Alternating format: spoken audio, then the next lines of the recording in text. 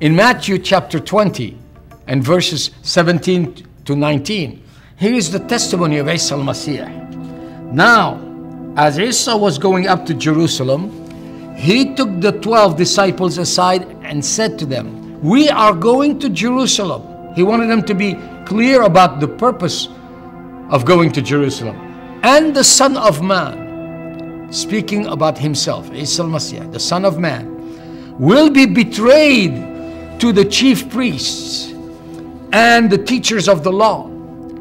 They will condemn him to death and will turn him over to the Gentiles," meaning the non-Jews. "For indeed, at that time, all of Palestine was ruled by the Gentiles, the non-Jews, the Romans, to be mocked and flogged and crucified," which was the Roman way of executing those whom they considered to be criminals. That was the death penalty, crucifixion.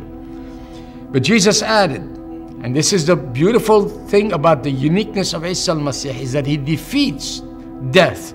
On the third day, he will be raised to life. This is the testimony that we have from him. Again, in another place, in John chapter 10, verses 17 and 18, listen to the testimony of Isa al-Masih. He says this, "I lay down my life that I may take it up again.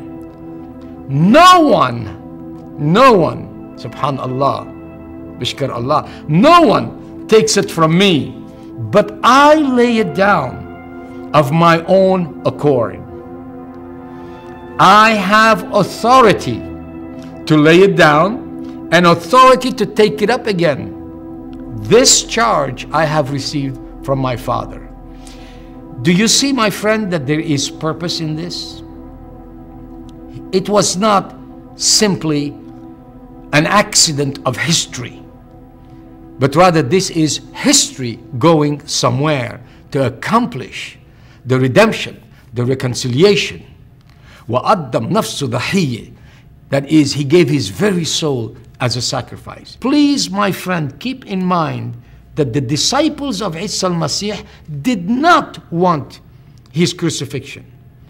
The last thing that they wanted to do is to invent something and put it in the Gospels, something about the crucifixion of Isa al-Masih, because the record is very clear that time and again they did not like that. In fact, one of them, Butros, Peter, when Jesus said something about this and talked about his example being like that of Yunus, and that the Son of Man would give his life as a ransom, that this is what will happen to him, how he will suffer, but how he will be raised from the dead. Butros did not accept that. He says, "Never!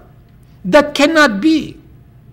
And later on we are told that they could not get away from the fact of the crucifixion, especially after Christ was raised from the dead, and they understood, their eyes were open to understand what was in the scriptures.